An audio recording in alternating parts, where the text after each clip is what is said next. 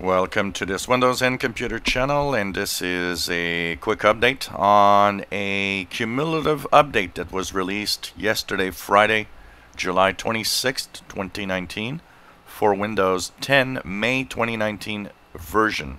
So in the past few weeks since we had Patch Tuesday, there was an update, cumulative update for bug fixes to almost every version of Windows 10. The only version that still didn't have a update was the 1903 version, or the May 2019 update. Well, now cumulative update has gone through. It's an optional update. That means that if you have no problems with 1903, you don't have to install it. It will stay there until the next patch Tuesday, when all of that will roll together. If you have some issues, well, try it out. It's KB4505903 you see here. Was installed today, Saturday, in my case here. And honestly, it fixes a lot of stuff. It contains a really huge list of bug fixes of all kinds.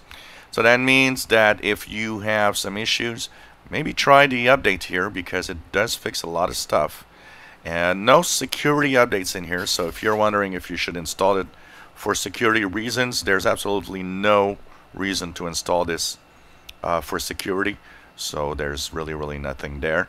As for the rest, we are of course having bug fixes. I installed it. It was a little long to install, longer than the average updates that I'm used to, but it installed flawlessly, and when I restarted, it was okay. You see here that once you updated, you'll be at build 18.362.267, and that is where we are at now at the May 2019 update.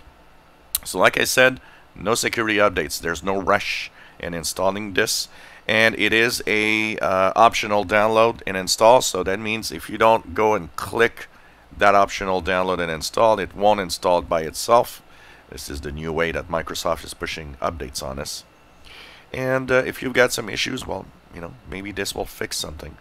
I didn't have much problems except that flickering screen issue that I still have, but I don't know if this fixes anything according to that. We'll see throughout the week, but the install went well and had no problems with it, so seems to be okay. So check it out if you have issues, especially if you have issues, you might want to have this. If you enjoy my videos, please subscribe, give us a thumbs up. Thank you for watching.